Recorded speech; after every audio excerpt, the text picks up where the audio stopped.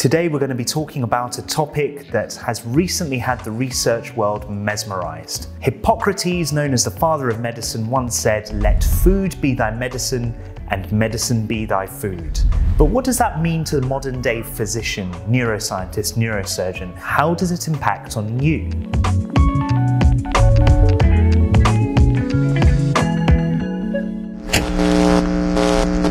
People usually talk about a gut feeling, referring to an instinctive response, something that you just know. Recent literature is starting to unravel an important link between the gut and the brain that can influence anything from your mood and behavior to your health and immune system. Let's delve a little deeper and give you some food for thought. The emergence of the idea of a little brain comes from something called the enteric nervous system and its role in connecting the gut with the brain. It contains some 100 million neurons and embeds itself within the gut wall. The relationship occurs in both directions and, within the scientific community, is referred to as the gut-brain axis. Early work concentrated on how digestive function and the feeling of being full occurs through complex interactions between nerves, hormones, proteins, and the hypothalamus, an area of the brain that acts as a control center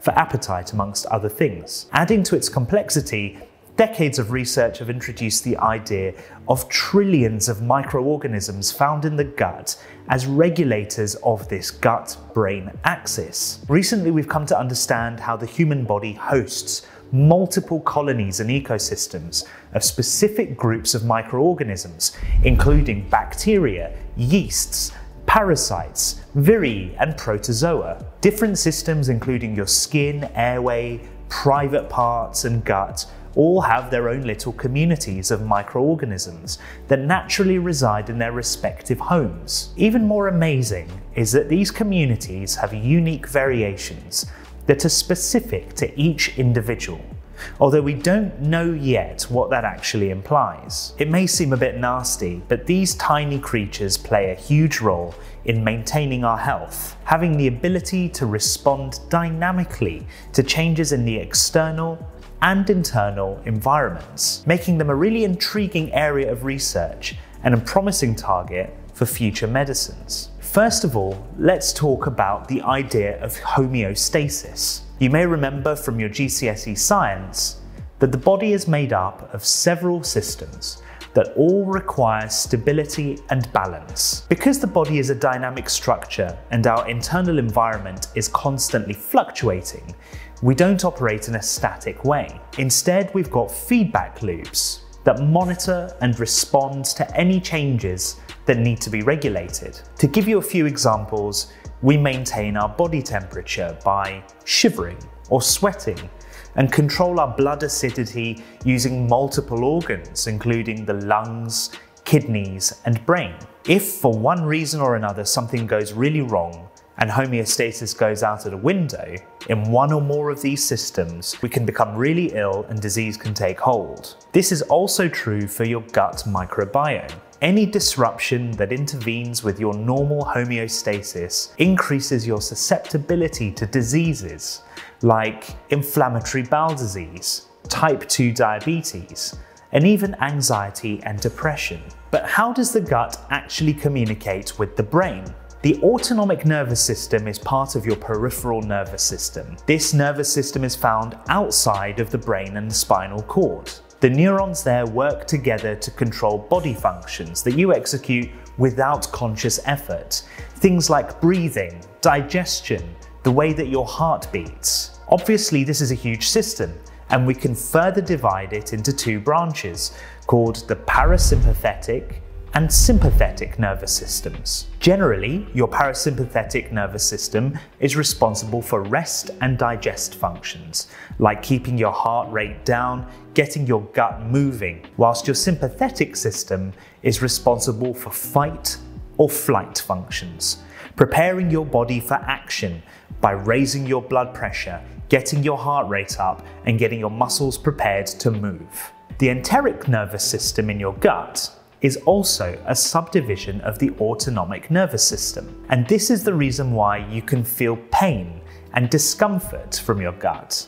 and why the sight and smell of food makes you salivate, for example. All these systems work in balance together to maintain homeostasis and respond rapidly both in health and disease, especially to inputs such as pain and stress. An important nerve, the 10th cranial nerve, or the vagus nerve, arises from the brain and is the most direct route that links the gut and the brain. It's mostly composed of nerves that travel either bottom up from the gut to the brain, and we call these sensing or input neurons. It also contains nerves that travel in the opposite direction, top down from the brain to the gut.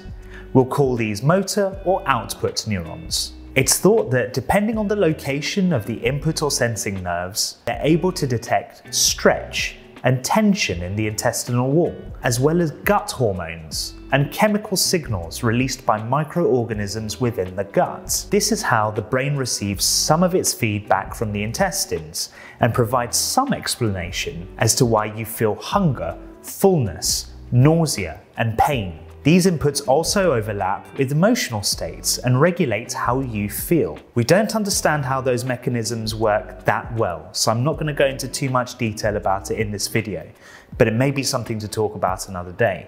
In the other direction, output neurons have been shown to have an anti-inflammatory role. In disorders that affect bowel function, reduced parasympathetic activity of the vagus nerve is associated with abnormal overgrowth and relocation of bacteria normally found in the small intestines. Otherwise, in experimental animals lacking a gut microbiome, factors such as body weight, intestinal function, anxiety behaviors, all of these things are abnormal compared with their healthy counterparts that have a proper microbiome. This may have implications for babies born via caesarean section, for example, because they may not pick up the same microbes as babies that are born vaginally. Researchers think that this may make caesarean section babies more likely to develop diseases like obesity, asthma, and eczema. But any differences in the gut microbiome between these two groups, caesarean section or non-caesarean section,